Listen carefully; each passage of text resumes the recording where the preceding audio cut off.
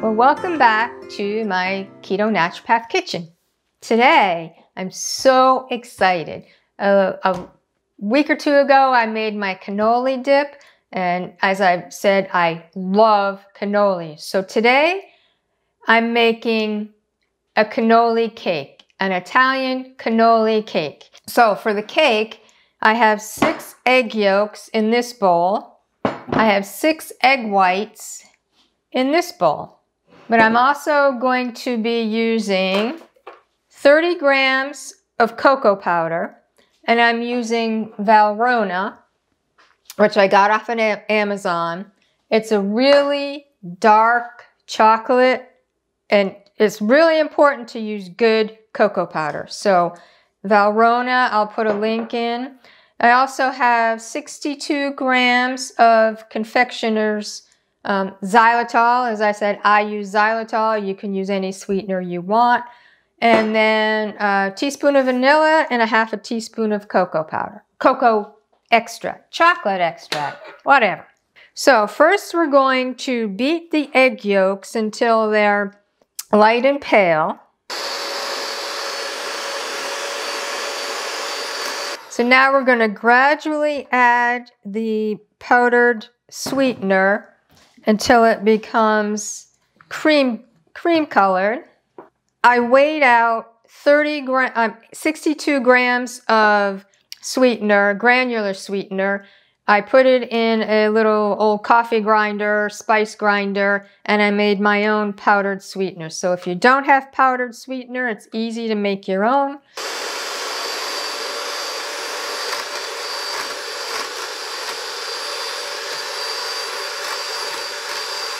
As you can see, this is a light cream color, and now we're going to add the 30 grams of cocoa powder. Well, that made a mess. The teaspoon of vanilla, and my half a teaspoon of chocolate extract. And now we're going to beat that together to incorporate it. Be careful because the cocoa powder is going to go all over the place.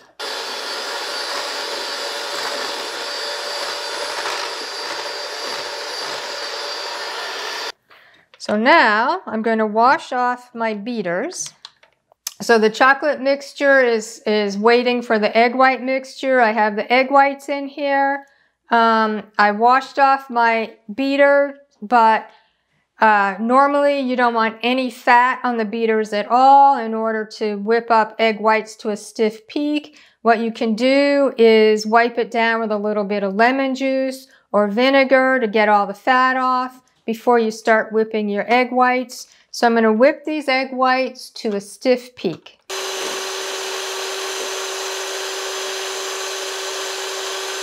There, now that's at stiff peak, as you can see. We fold in the egg whites into the chocolate mixture, like 1/3 at a time. That's a little more than 1/3. As I've mentioned before, I used to be really afraid of working with beaten egg whites until I started making my dairy-free, flourless chocolate cake for our birthdays. And then also all of the PSMF bread that I make, the cinnamon, the focaccia, the garlic and rosemary. So working with egg whites, beaten, isn't an issue with me anymore.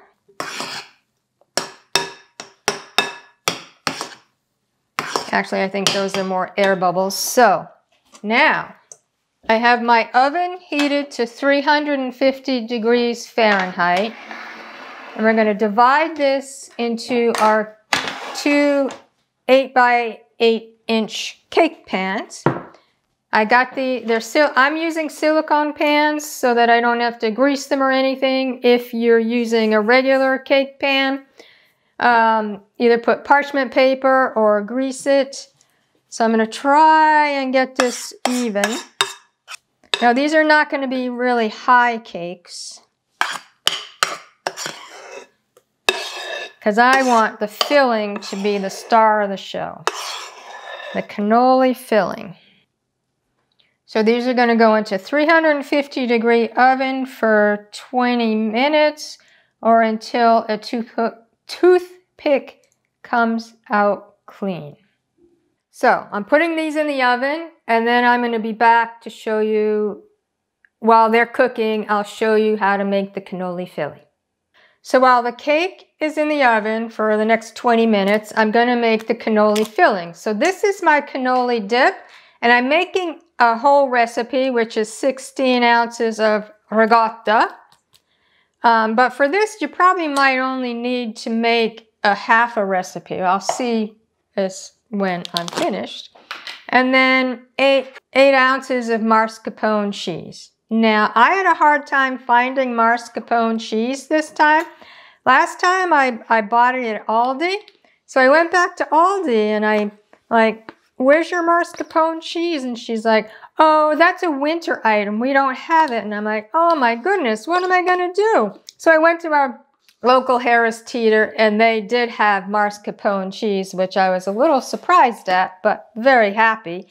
But if you cannot find mascarpone cheese, you can substitute cream cheese, but really mascarpone is better. First, we're going to put the thing in so that they stick. And we're going to just, the 8 ounces of mascarpone and the 16 ounces of ricotta cheese, we're just going to mix them together.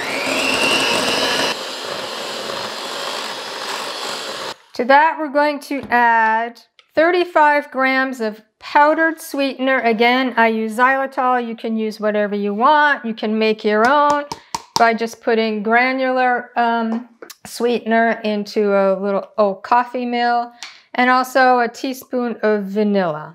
My homemade vanilla is almost ready, so shortly I'll be using my own homemade vanilla. It's been there a year now, so. Okay, now we mix this up really well. You beat it till it's nice and smooth. Now, if I were using this as a cannoli dip, I would transfer it to a better bowl, but it's going to be the filling for my cannoli cake, so I won't be doing that. However, I have to try this. Yesterday, I made egg yolk crepes, so I cannot wait until the cake is done. So I'm taking an egg yolk crepe, and I'm making a cannoli crepe.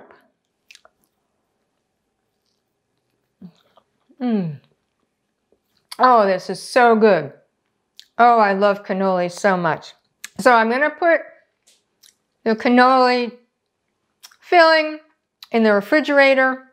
When the cakes are done in about 20 minutes, I will take them out and I'm going to let them cool. So once the cakes are cooled, we'll be back and we'll finish making the cannoli cake. So the cakes are out of the oven, they're completely cooled, and now it's time to assemble the cannoli cake. I wasn't sure what I was going to do. I knew I was going to have cannoli filling. I didn't know what I was going to put on top. So I thought, okay, strawberries are good. And then I'm in an Italian cooking Facebook group. And somebody posted that for Easter they were making Italian ricotta cake for Easter. And I'm like, oh, but I'm making a cannoli cake for Easter. And they put ganache on it. And I thought, I wasn't going to do ganache because, one, I've never made it before, and two, I wanted the cannoli filling to be the star of this, but after I saw that they put ganache on top of their ricotta cake, I'm like, okay, I'm going to do both strawberries and ganache. So for the ganache, equal weights of heavy cream and chocolate. So I have here, I got this at Big Lots. It's an Artisan Kettle Organic 100% chocolate. Hopefully it's good. I've never used it before, but I thought I'd use it now. I normally get Ghirardelli because I love Ghirardelli chocolate, but I thought, well, let's try this. So I'm doing 1 cup of heavy cream and which is 8 ounces. So I'm doing 8 ounces of chocolate. So you chop the chocolate fine, and in here you'll see I have it all chopped already. So we have the warm milk. We're just pouring over the chocolate. And we're not going to stir it. We're just going to let it sit for about 5 minutes. So while that's sitting, we're going to assemble the cake. So as you can see, these cakes are very thin, and that's fine. I didn't want thick cakes. Put one cake down. Get my cannoli filling. Oh, yum. Oh, yum. Take it to the edges. And I have sliced up some strawberries. I'm just going to put some sliced strawberries on it. You don't have to put strawberries, but it's strawberry season here, so I thought, why not? And that was before I thought I was going to be using the ganache. I thought I'd use strawberries instead of the ganache. And then I decided to use both.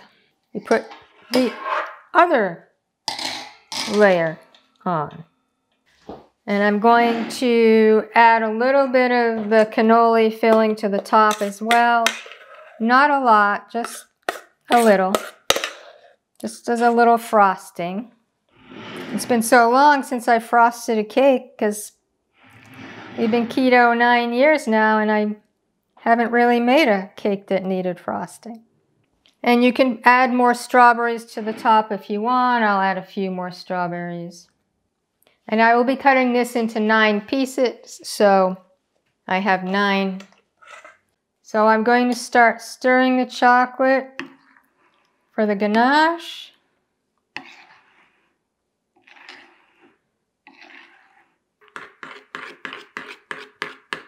The chocolate's not quite all melted yet. There we go. Look at how glossy that's getting.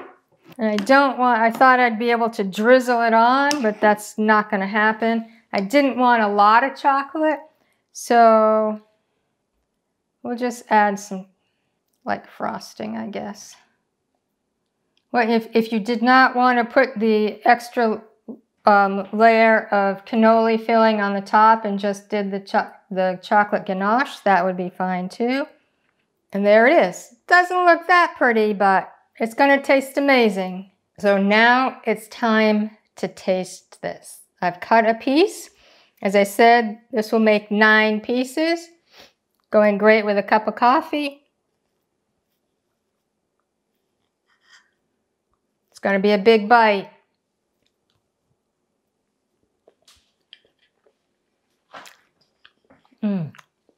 Oh, that is so good.